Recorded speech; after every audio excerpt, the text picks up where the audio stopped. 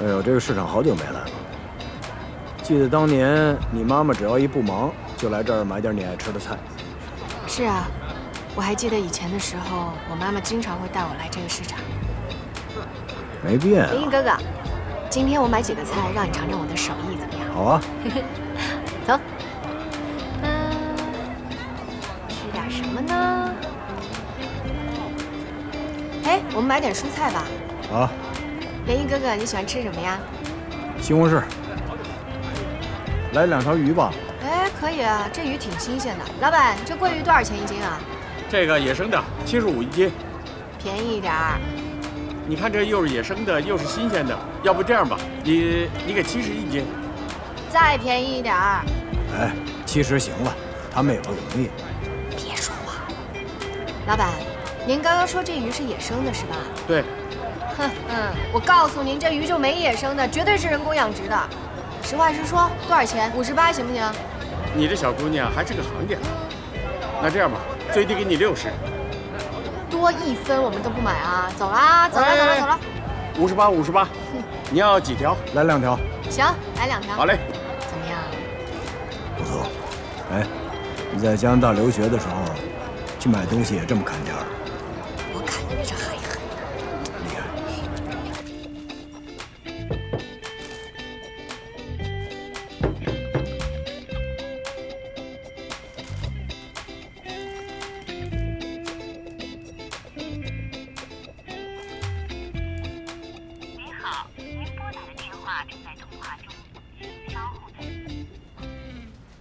林毅哥哥，你有多久没有自己在家里做饭了？哎呦，可有些日子了。真的？今天得在家好好吃一顿。是，我也好久没有在家里吃过饭了。星爷，哎，林哲，你知道吗？哥，你们俩怎么在一起？哥，星爷，其实我隐瞒你了，我跟林总不仅同姓，还是同一个父母。林哲说的没错，这是我亲弟弟。那时候你还小呢，不记得我有这么一拖油瓶的弟弟。那时候是什么意思？上楼说吧。好。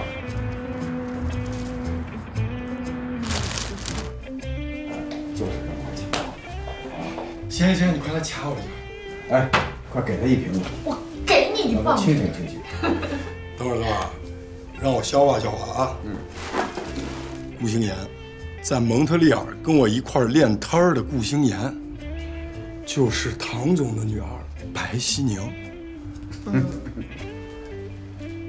这怎么跟拍电影似的呀？哎，今晚上饭我来做啊，我给你们露一手啊。林毅哥哥，给我留一半，我也要做。鸡蛋炒西红柿那个归你啊。可以，没问题。哎，谢谢。那等于咱俩约等于亲人了。比亲人还亲。来，帮我插花。太好了，我在这个世上啊，除了我哥以外，又多了一亲人。哎，你怎么知道我喜欢这花啊？我看你画过啊，今儿刚好路过花店，就给你买了。本来呢是想庆祝你进入董事会，结果闹出这么一情节，简直就是罗马假日公主落难呐！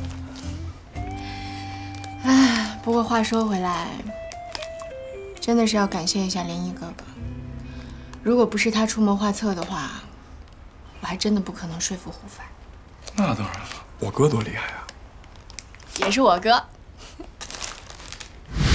开饭喽！来，哎，对，尝尝我做的西红柿炒鸡蛋。来，把杯都端起来。咱们一家人终于坐在一起吃顿饭了，来庆祝一下。干杯！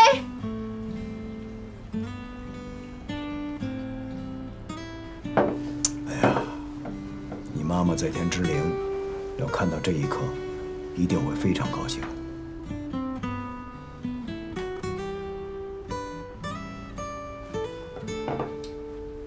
哥，接下来是不是就该王子复仇记了？这小子电视剧看多了啊！你要是李卓然，你现在最想干的事情是什么？拉拢星言呗。对，我们没有暴露星言的身份，就是为了迷惑李卓然。接下来我们就要将计就计，里应外合，把李卓然亏空公司的证据全部搞到手，然后送他去他该去的地方。保证完成任务。好。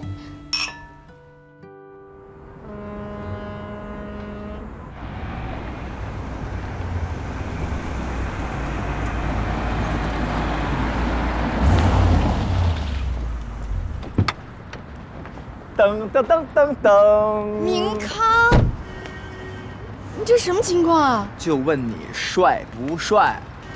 你的车啊？对啊。老实交代，谁的车？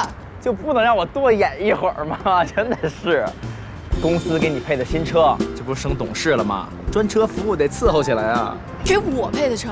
对啊。那你早就知道了，你为什么不事先告诉我一声啊？跟你说了，还有惊喜的感觉吗？哎，但除了车之外啊，还有一个消息我得跟你分享一下。我听公司人力部同事说，要给你招一个新的助理。但是呢，我有一点小的建议啊。你看咱们这一路走来啊，这个各方面的能力啊，比如说这个信息呀，对吧？这个危机公关啊什么的啊，考虑一下。你这个建议非常有建设性，采纳了。成功！成功！走着。那这车它一会儿是会开到地下停车？当然了，您现在是顾董事了嘛。那下班了以后就会来接我吗？好好适应一下新的身份，好不好？真的吗？对呀。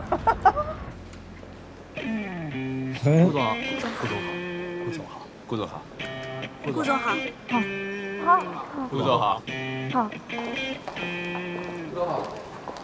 就是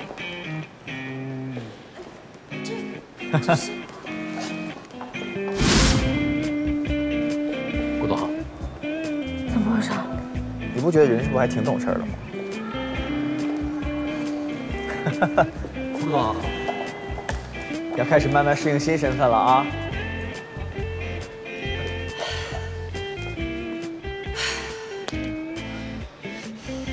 有3件事情我需要你帮我做一下。第一，把楼下那些什么欢迎海报通通给我撤了，行吗？我是来工作的，我又不是这儿的客人。第二，让各个部门把业务报表近3年的通通发给我。下午帮我约他们的负责人会谈。OK， 还有第3件呢？第3件，让人力部门尽快把我的助理备选名单列给我，不然你就要肩负这份工作，会影响到工作室的进程。我对助理没有什么特别的要求，就一点，执行能力强。得令，董事请。今天顾欣妍一早到公司就调取了公司近几年所有的销售报表，现在正在问责各部门的负责人。你们说他想干什么？新官上任3把火，他这是想立威。她一个黄毛丫头，凭什么那么大口气？不要小看这个小丫头啊！前一段的经历告诉我们，她已经骗了我们所有的人。她的心机连我都吃了亏，更何况你们。董事长，你也不要太看重他的心机了。这次如果不是他拿到盛世的投资，我们也撑不到现在。或许啊，他给我们，给东城带来一线生机啊。你真是糊涂了。你觉得他拿下盛世的投资是为了帮你帮我吗？他用意深远。他有什么用意？东城缺钱，想要开展任何项目，都必须动用盛世的投资，都要经过他。他这是在掌握话语权。他持点股份怎么样？他有那点话语权，他又怎么样？你还记不记得林毅是怎么一个人独吞了遗忘？遗忘是公司最赚钱的品牌，而你我根本无权过问。如果顾欣妍也玩这个路子，你能把他怎么样？确实如此。哦，不对。如果是这样的话，哎，那我们得采取点措施了，要不然我们在董事会就是个摆设呀。董事长，你得拿个主意啊！你们可以放心，只要我们3个人一条心，就算风浪再大，也不会翻船。喝茶。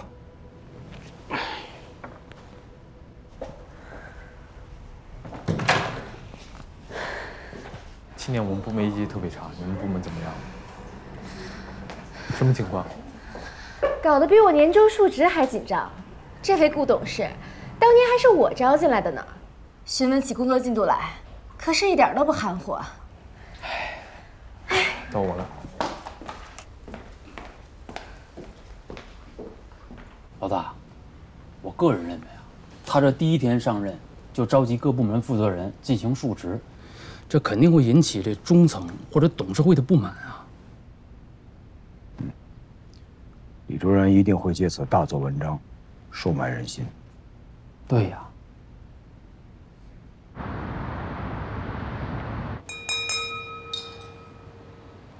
各位，让我们欢迎顾兴言董事进入董事会。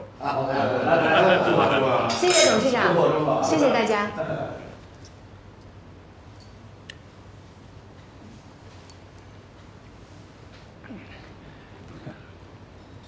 听说顾总第一天进入董事会就日理万机的。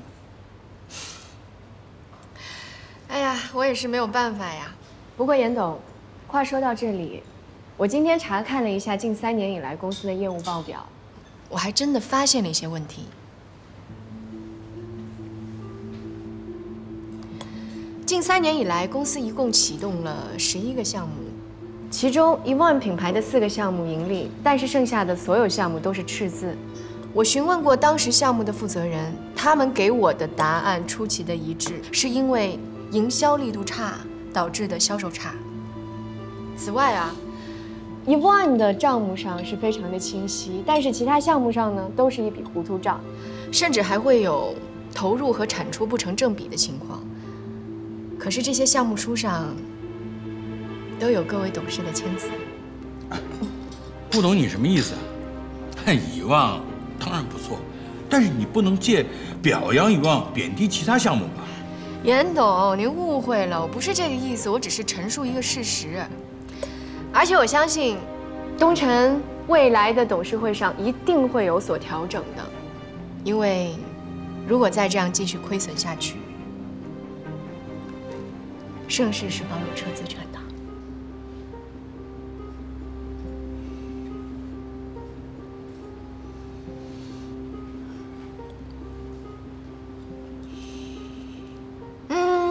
来，我来敬大家一杯，谢谢你们，谢谢。董事长，这位顾董来势汹汹，看样子你养了一头喂不饱的白眼狼。你们先回去吧，我跟他聊聊。行，那我们先走，走。谢爷，刚才人多，有些话不太方便说。那您现在说。你跟胡凡有那么特殊的关系，应该早点告诉我。是啊，我是应该要早点告诉您才对。对啊，你早点告诉我的话，我就会给你更多的支持，你就不会受那么多的委屈。没有，我在东城的成长之路已经很幸运了，我对我现在的现状很满意。满意就好，不管你人生有什么目标，我一定可以做你的同路者。我先走了。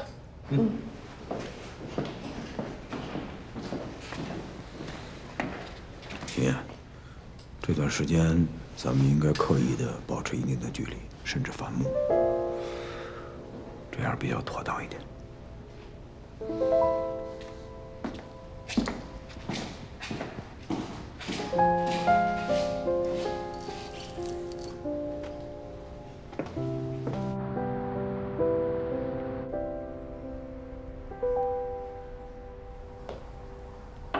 请进。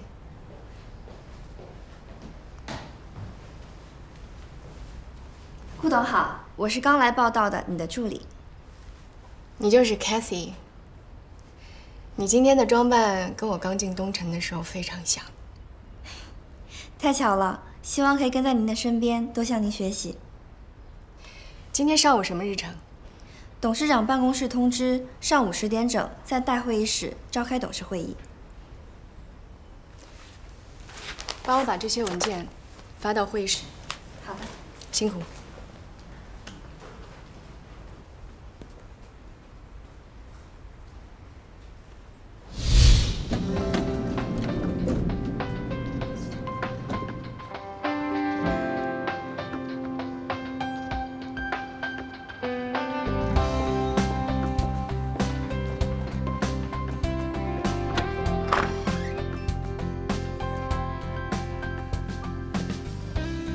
董事长，给大家介绍一下，顾新言董事，相信大家都认识。顾董事，跟大家说2句吧。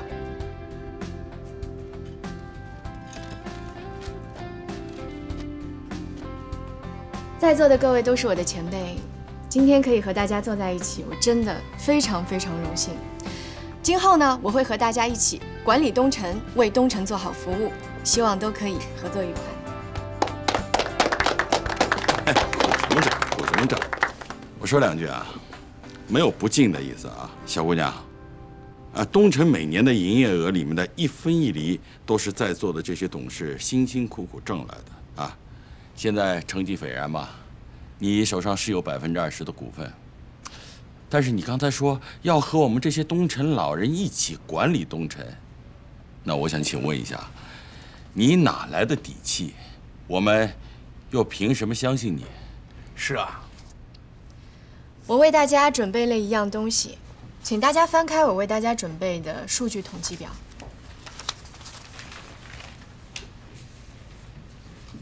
2016年东城销售毛利率为10%，销售净利率为1.51%，主营业务的收入增长率为43.03%。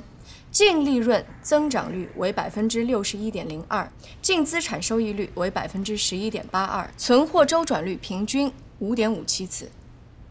但是同期璀璨珠宝的销售毛利率为34.78%，存货周转率平均为0次。有了这些数据，还有什么可说的吗？这就是严董事所说的成绩斐然。你抛出这一大堆数据，你想说明什么？这些数字呢，报表上都有，的确不能说明太多。但问题是，如您所说，您们的资历都比我深，都已经在东城辛辛苦苦了那么多年。可是这些问题是早就已经存在的，这么多年，为什么一直都没有得到解决呢？顾董事是做足了功课，数据做得很充分。不好意思啊，董事长，可能我说的话有失分寸，也请在座的前辈多多担待。你提出的问题，其实我也一直在思考。其实这个办法，我之前也提出过，但是遭到了一些阻力和一些人的反对。如今董事会里有了顾董事这样的新生力量，我必须再次提出这样的构想，那就是将以旺品牌的经营权收归到东城，这样更有利于公司的整体规划，达到布局市场的目的。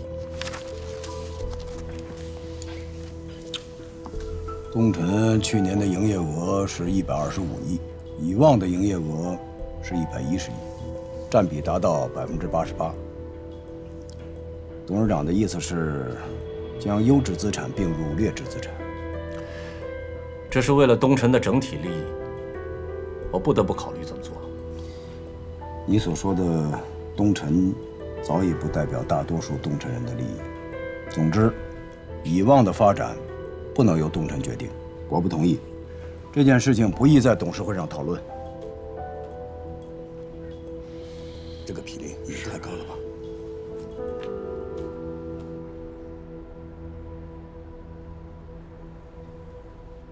哎呀，这顾新言哪是找董事长拼命啊？他分明是找我拼命呢，扔出了一大堆数字，听得头都大了。你现在知道这个小丫头不好对付了吧？她再怎么不好对付，也比不上我们董事长啊。借力打力，把顾心妍开的炮火全部转移到了林毅身上。董事长这一招确实是高，他们两个就是再聪明，想破脑袋也想不出来，董事长会把遗忘给收回来。以为有了股权就能跟我叫板了，还嫩了点儿。姜还是老的辣。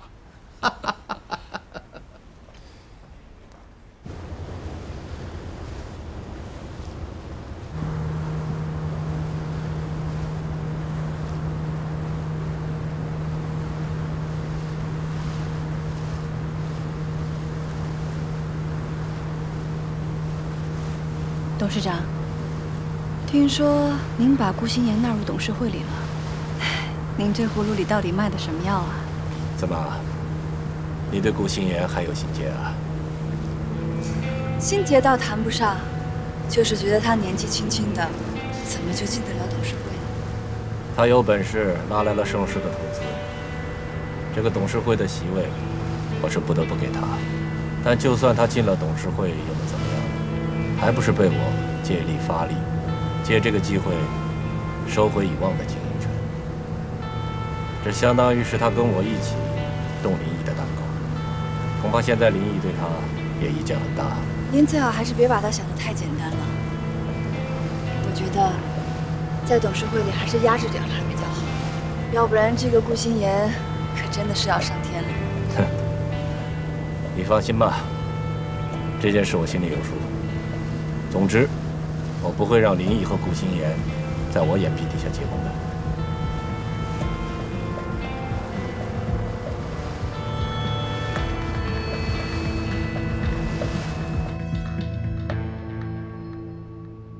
Oh my god！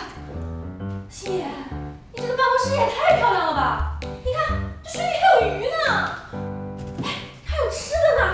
嘿，我跟你说，当了董事就真是不一样啊，太厉害了。哎，你还记不记得那个时候刚入职，我们一起羡慕人家董事有又大又漂亮的办公室，没想到这么快，心妍就有自己的办公室了。最重要的是，星爷还拿了那么多东辰的股份，所以咱们俩得正式改口了啊！1、2、3，顾董事好！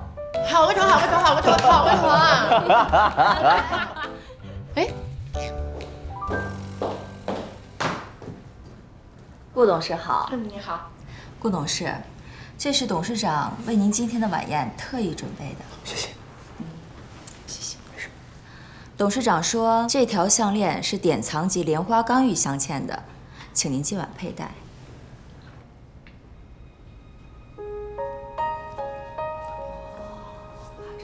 替我谢谢董事长。好的。大手笔啊，这是。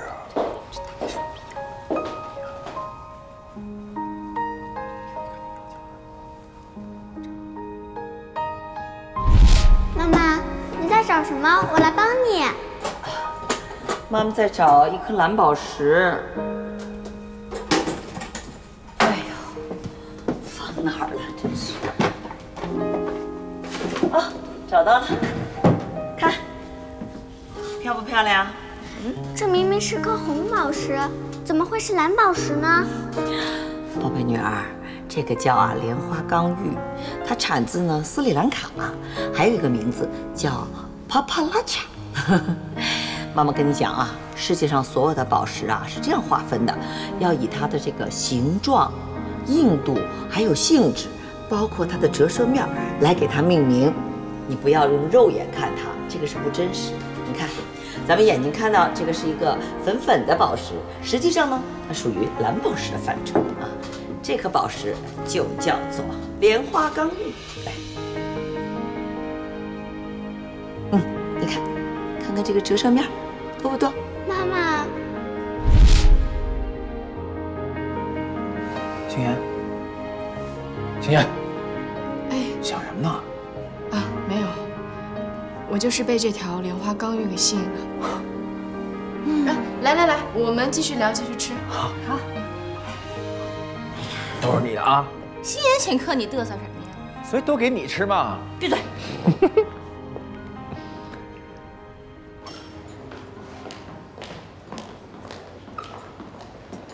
哎，林总，好久不见。好久不见。欢迎光临我们的答谢酒会。好，里面请。行。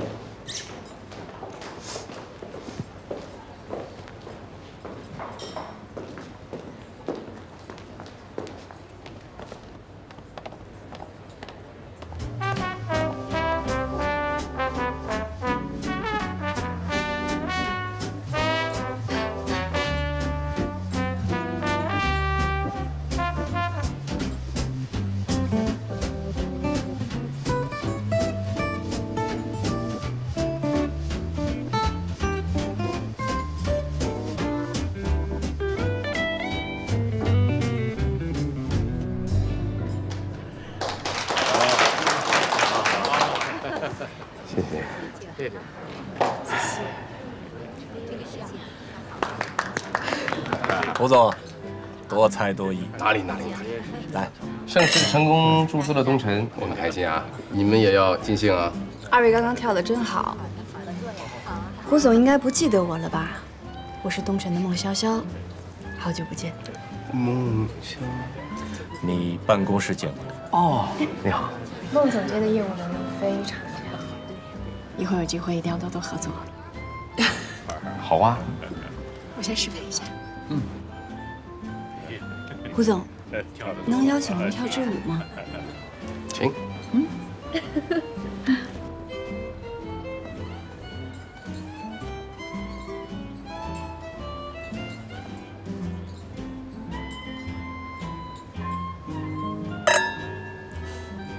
跳得不错。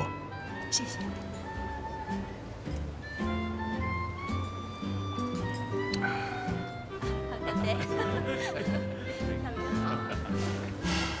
我真是没有想到啊，李卓然他会介入我的话，要把1万收回。你是代表资本入驻东城的，当然是要站在资本的角度看问题，其实也无可厚非。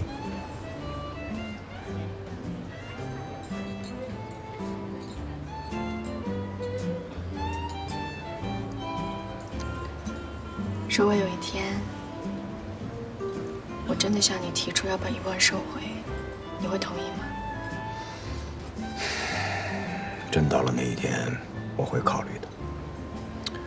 到时候再说吧。这个项链是2002年的时候由东城原董事长唐婉容女士设计的，并且获得了国际金奖，同年赠送给了东城珠宝博物馆。没想到，你对这条项链的渊源也那么了解。李卓然送你的吧？嗯。为了笼络你，他也是砸了重金了。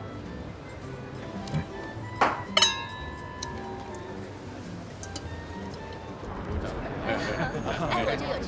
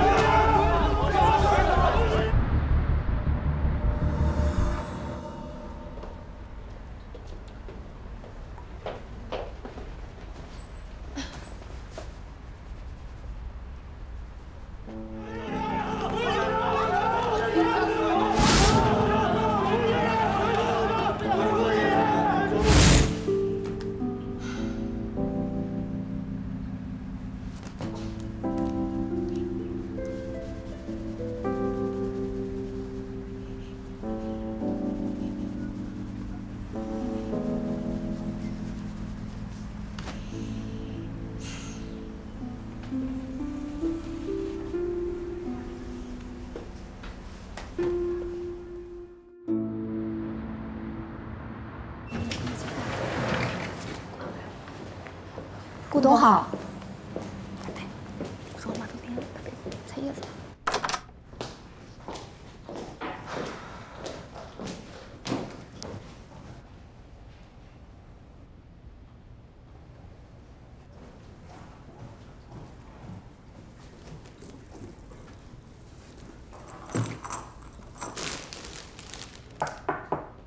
请进。这花可真漂亮。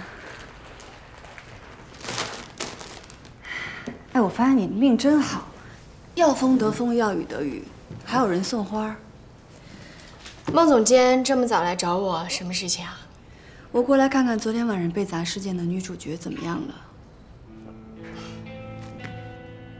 谢谢关心，我很好。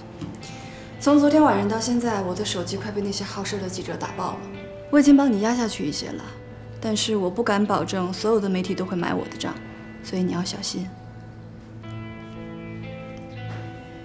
祝你今天过得愉快，我先回去了。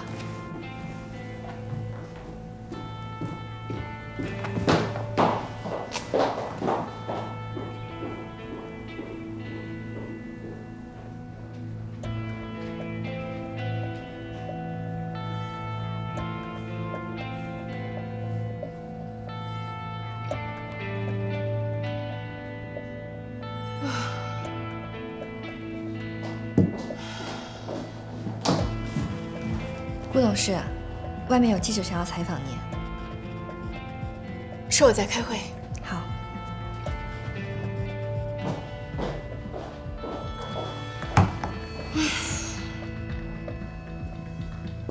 你现在想问题不用脑子的吗？为什么找那帮人闹事前你不和我商量一下？我就是看不惯顾心妍在董事会里耀武扬威的样子。他背后不是有盛世风头吗？我就是要让他背后的人看一看，他能力不行，管不好东城的。你是小学生啊，你能不能别那么幼稚？如果给林毅知道了，你就麻烦了。哎呀，林毅未必会管这个事儿。再说顾心妍也不一定领情啊。你想，顾心妍进入董事会，对谁的冲击最大？林毅啊！而且我吩咐底下的人，矛头就对准顾心妍。哼，说不定啊，顾心妍还以为是林毅对着他来呢。我这是反间计、好计、妙计。你就别再添乱了，接下来的事情交给我处理，好不好？行，你以为我想管这事儿啊？走了。哎，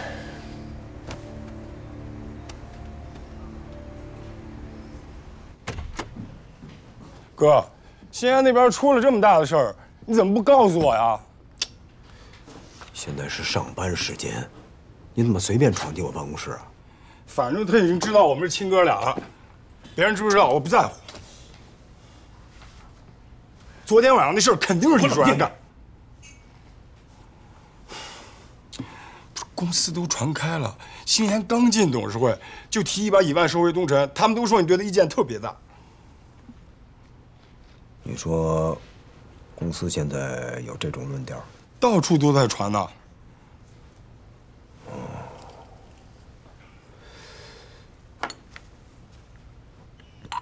好啊，好。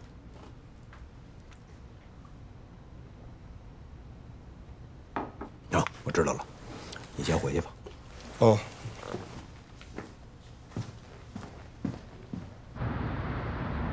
Jackie， 晚上有时间吗？一起吃个饭。找我有什么事儿吗？对啊，而且是关于顾心妍的事儿。好，晚上见。OK， 稍后我把地址发到你手机上。晚上7点半，不见不散。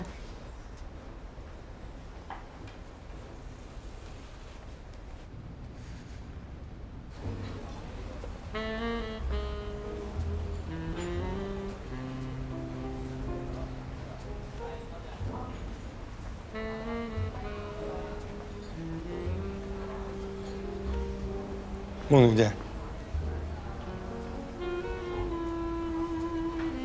你从国外回来的，对于西餐的品鉴能力肯定比我强。你来点吧。我在国外只吃汉堡，还是你点吧。这家的小羊排呢，都是从法国空运回来的，要不要吃吃？2份蘑菇汤，香草羊排，然后葡萄酒清口。好。再来2份舒芙蕾。OK， 就这些，尽快上菜。好的，请稍等。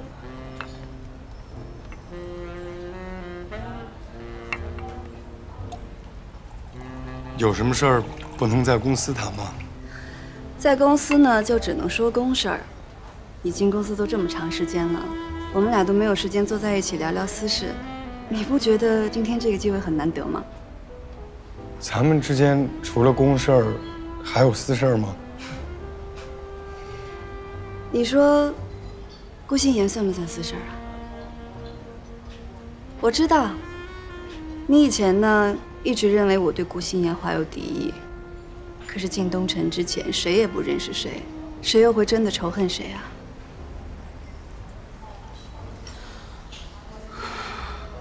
你知道吗？顾心妍现在在董事会的地位岌岌可危。什么意思？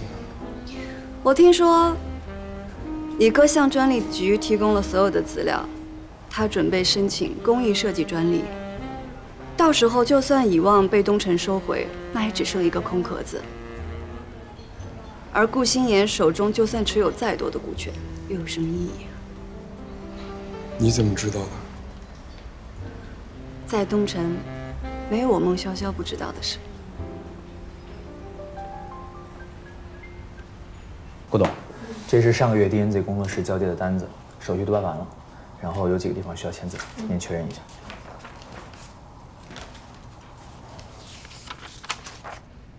这是什么？好像是董事长支取的几笔款项，交接的时候就都归到工作室里了。谁同意的？都有董事长的签单，我们也不好说什么呀。好，我知道了，这个我会先放一放。行，那我先去忙，有事你叫我。好的。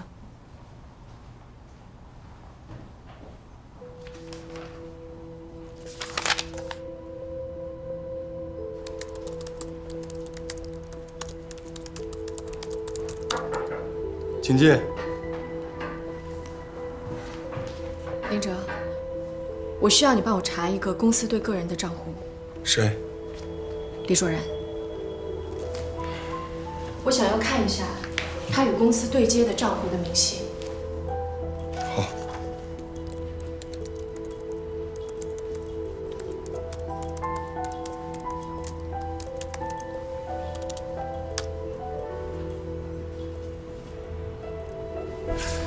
你看，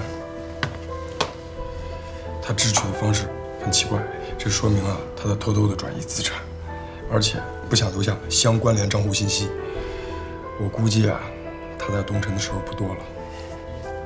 如果李卓然这个时候跑了，不仅会损害东城的利益，还有我妈妈的冤情也要石沉大海。你放心，我会尽快查的。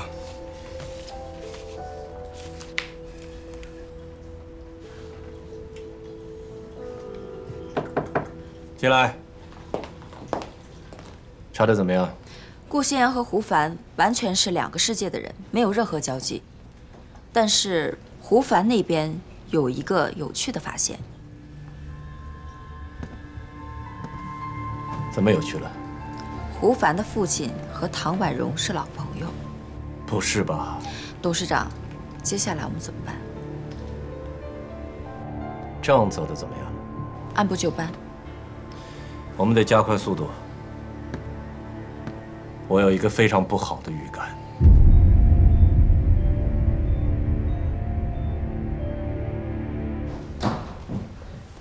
顾董事，我的办公室快被记者们占领了，他们都想采访您。这最新的爆料是您说出去的吗？什么爆料啊？这个。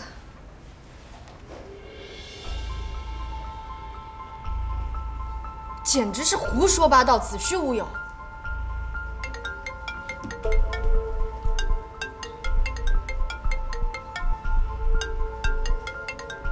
你先出去。喂，胡总。究竟怎么回事啊？我也是刚刚知道这件事情，这显然是背后有人在捣鬼。你和林毅没有不和吧？没有。即使有的话，我们怎么可能会把这件事情捅给媒体啊？这样不是两败俱伤吗？文章中把东城的高层矛盾和争夺1万品牌的事情写得非常详尽，肯定是东城内部人干的，你要小心。您放心，我一定会努力减少这件事情对于盛世的影响。